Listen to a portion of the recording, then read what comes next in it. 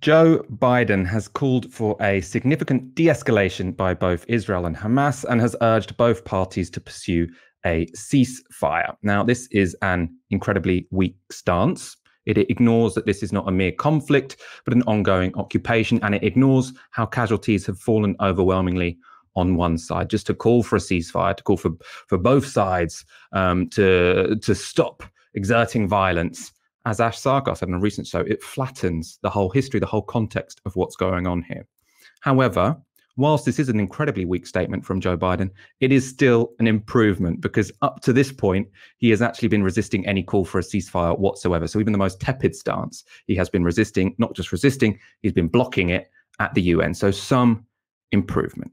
Meanwhile, in Palestine, a 24-hour strike has come to a close. Now, this is really significant. A strike across the whole of historic Palestine, all Palestinians taking part, or the vast majority taking part, shutting down businesses for 24 hours at protest, at apartheid, at occupation, at the airstrikes in Gaza. Now, during that strike, peaceful protesters were subject to intense repression by Israeli security forces, and that included this incident at the Damascus gates in East Jerusalem.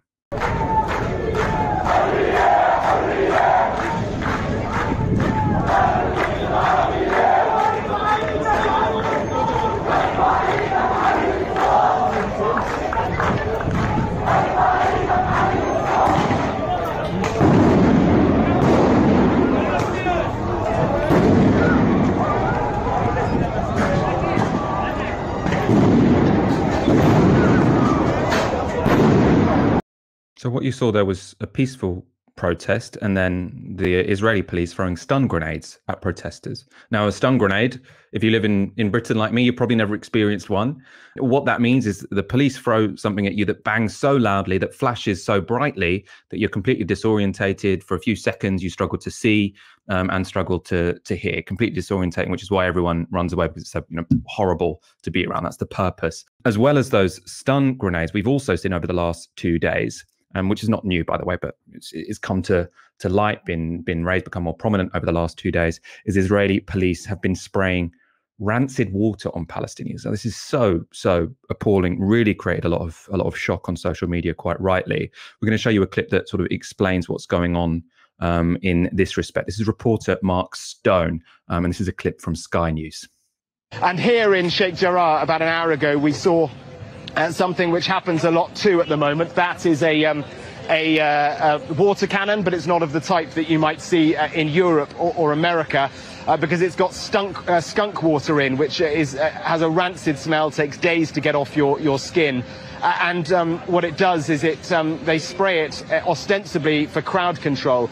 But I can tell you, because I was here and I saw it with my eyes, they were not controlling a crowd that needed to be controlled. They were controlling a small group of youngsters who posed no threat to them, and yet they fired the water cannon into a Palestinian community and all over Palestinian houses. The Palestinians and human rights groups say this is effectively a form of collective punishment.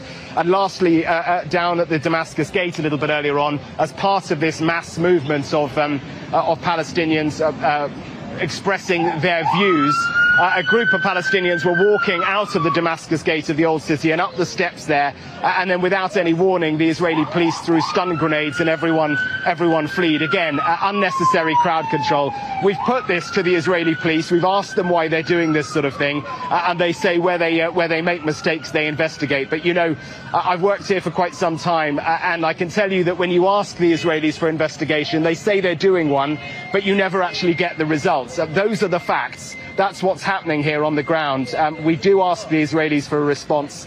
They say they'll give it. Often it doesn't come. So lots to talk about over the past 48 hours. That general strike, a form of resistance, appalling, grotesque repression you saw there in those two clips, and also a changing stance from the United States, from Joe Biden. To talk about all three things, I'm delighted to be joined by Nasser Al-Masri, a Palestinian-American PhD candidate in political science at MIT and a member of the Palestinian Youth Movement. Most of our audience will be familiar with the purpose of a strike. Usually it's to cause losses to your boss so that they have to listen to their workers. In this context, I suppose a decolonial context, or a context where you're fighting a state, what does a strike do? What's the strategy? What leverage is being used there? There are a number of different parts that we can focus on here. So first, this strike has, beyond just having the economic consequences that it will have, which I'll discuss in a moment, I think it was important because it brought together Palestinian youth across all areas where Palestinians are living, and beyond Palestinian youth as well, of course. There's a bunch of civil society groups that were sort of signed on to the strike as well. But historically, Palestinians have been very fragmented, and it's not just related to sort of internal struggles or ideology or location, etc. But it's just the fact that they live in different places and under different circumstances, in refugee camps, in other parts of the West Bank, as Palestinian citizens of Israel, in historic Palestine, in Gaza, in Lebanon, etc. So I think that's one of the key components here. But to your more directly to the point here, the strike had significant consequences, I think, on the Israeli economy, and sort of showed sort of the power that Palestinians have.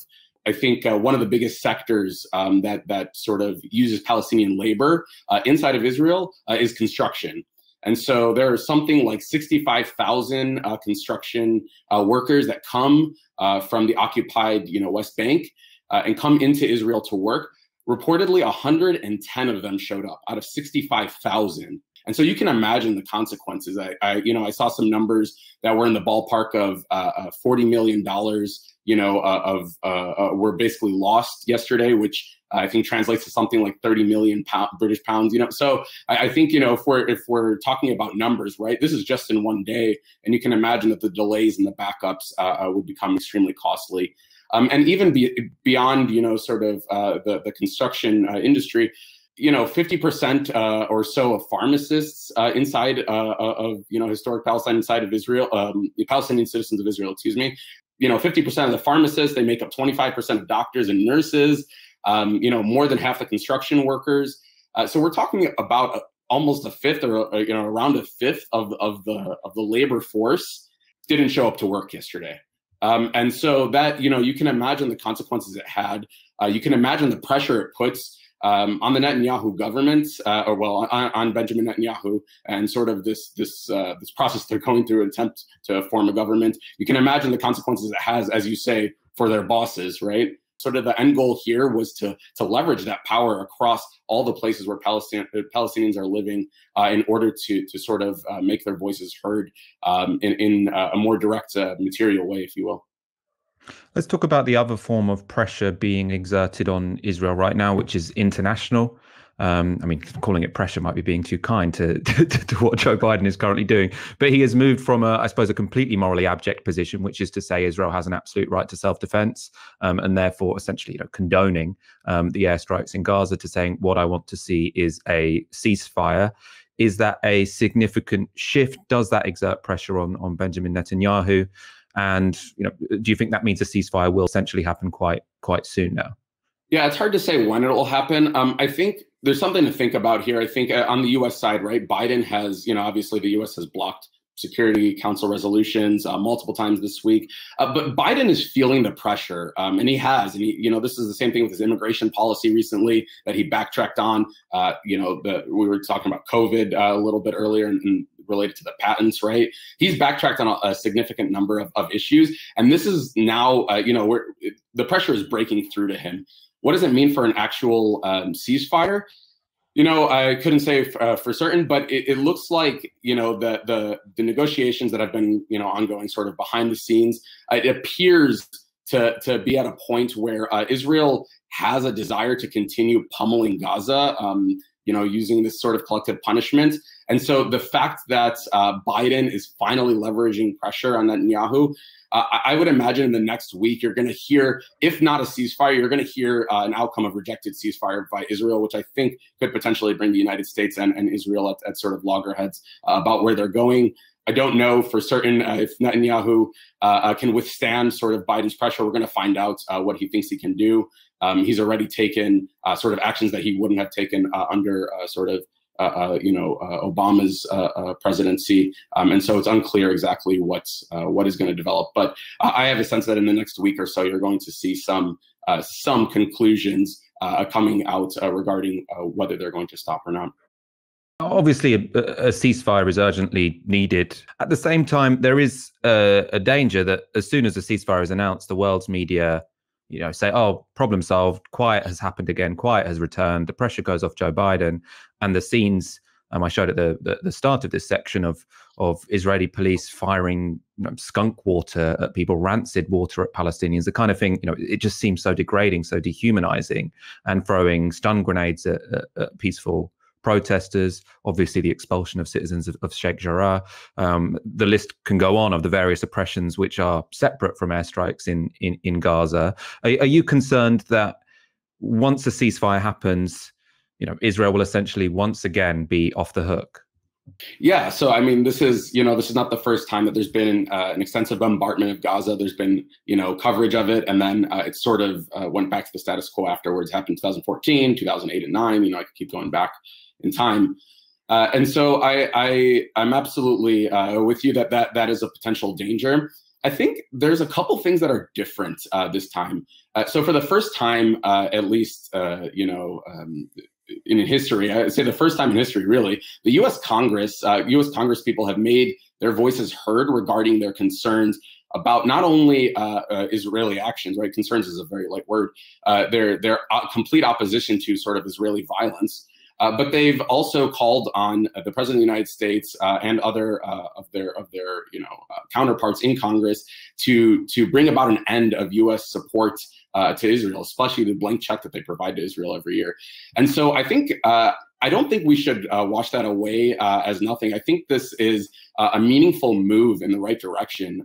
The sort of Congress has moved to the left, I think, to the surprise of some folks in the United States. And I think a lot of younger folks increasingly are aware of what is going on in Palestine and elsewhere, and are strongly supporting sort of changes in U.S. policy. And that relates to the second point, which is a lot of this was broadcast on social media. The traditional news media, you're not included, right? The work being done here is fantastic. But the traditional news media, we're talking CNN, Reuters, right, et cetera. A lot of these news media they're not giving fair coverage to Palestinians. And, I could share tons of statistics on how much they cover Palestinian deaths versus Israeli deaths, for example. So I think there's a significant shift in the way people are understanding what's going on in Palestine, the views that people have.